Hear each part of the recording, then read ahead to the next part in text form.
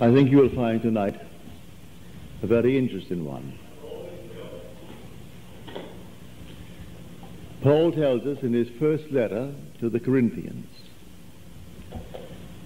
that no other foundation can anyone lay than that which is laid, which is Jesus Christ. There is no other foundation. And you read it and you wonder, that what is he talking about? May I tell you, it is just like saying there is no other foundation other than God and his Son. For Jesus is the Lord, and Christ is the Son of the Lord, as told us in Revelation. And the kingdom of the world has become the kingdom of our Lord and of his Christ.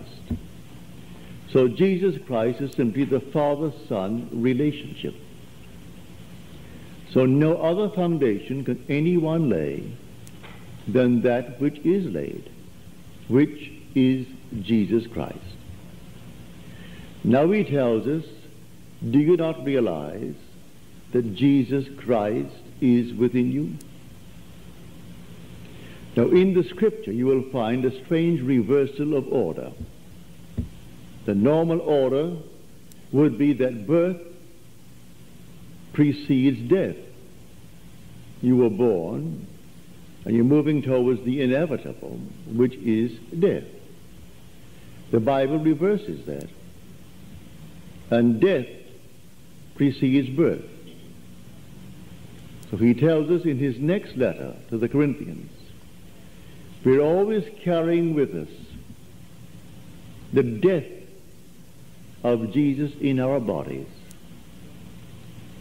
that the life of Jesus may be manifested in our bodies. Now wait, this thing has gone off, hasn't it? Yeah. You can't hear me? But all of a sudden that resonance is gone. Oh well. If you can hear me, it's perfectly all right. See if that little click underneath is on. I do not know how to do these things. Underneath the speaker. This? Is there a button underneath there to turn on? I don't know. But I mean, the whole thing sounds dead to me right now. Suddenly it went off. However, It's a little bit better. It's a little bit better than it was. is it better now? Yeah. If you don't mind, I'll take a look at yours. No, it's perfectly all right, Harry, perfectly all right. So let me go back and clarify that point. We're always carrying with us the death of Jesus in our bodies, so that the life of Jesus may also be manifested in our bodies. Now, we are told a story in Scripture, unless a grain of wheat falls into the earth and dies, it remains alone. But if it dies, it bears much fruit. It must die in order to be made alive.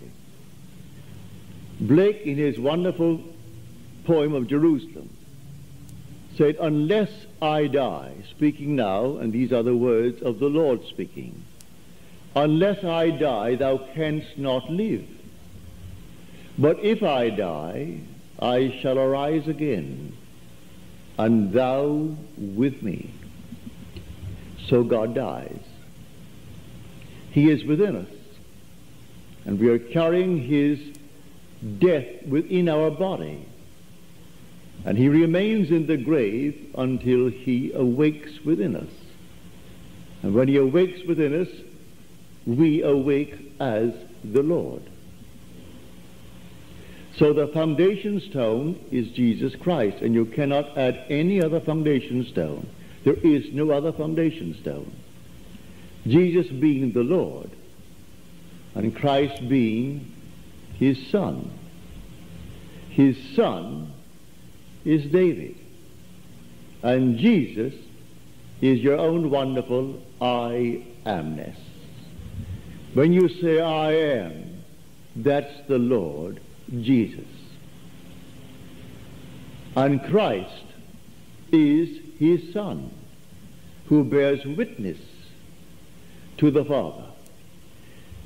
The Father died, but the Son also died. And then he sends his Son into the world. You are acting in the world as John, as Jan, as Bill, as Philip, as anything. You do not know that that is the Son in action.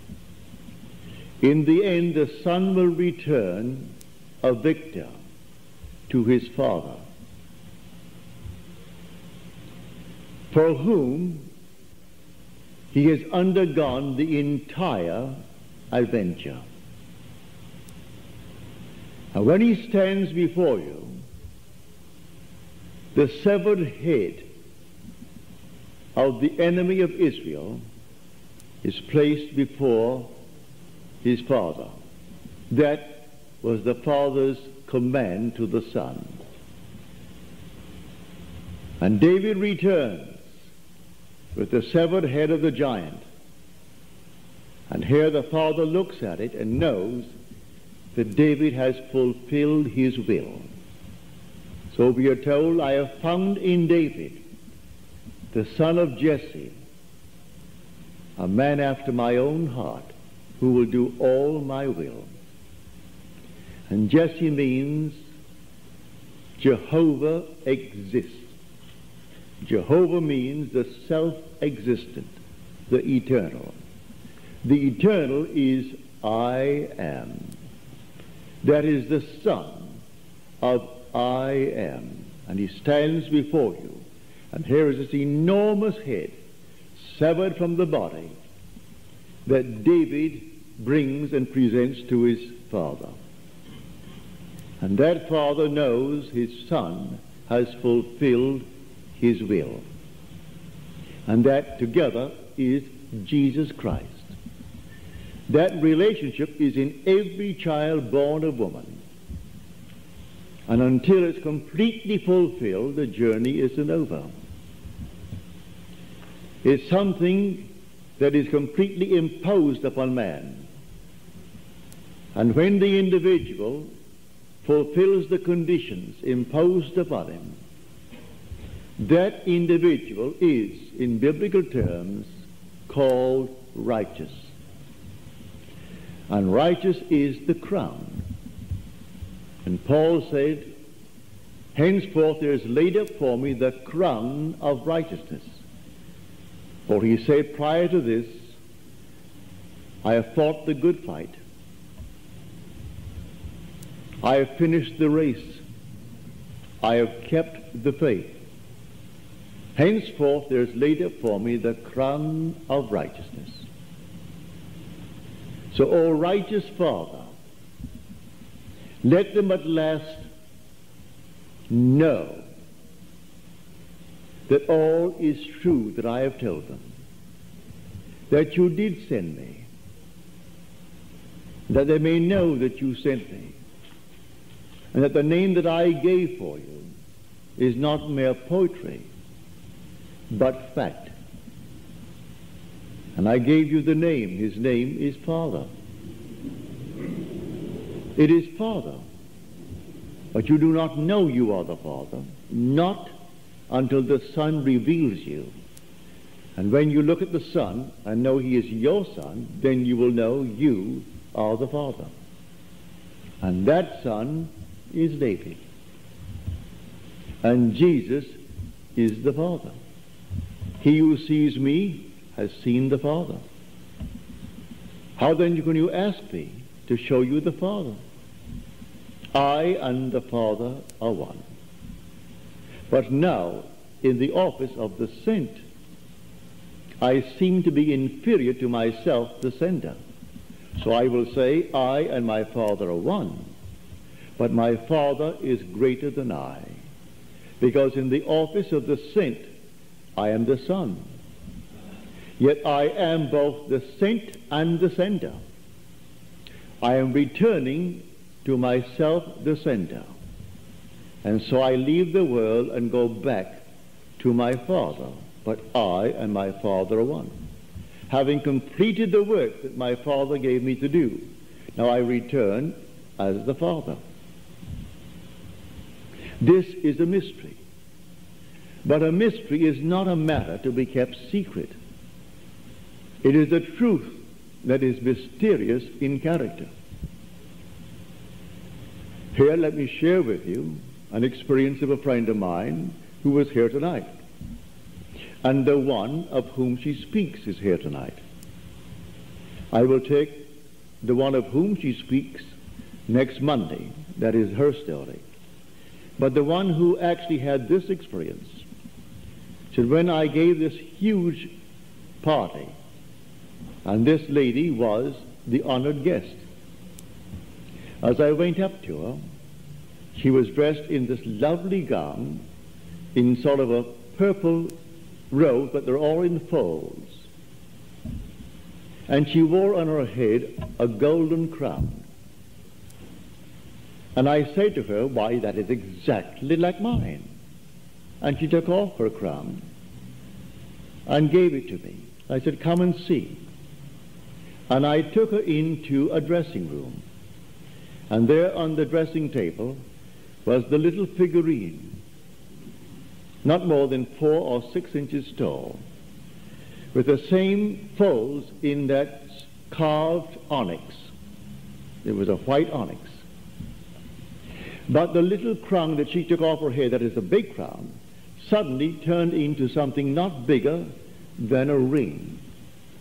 And on the head of this little figurine was that identical golden crown. And it was my figurine, and it was my crown.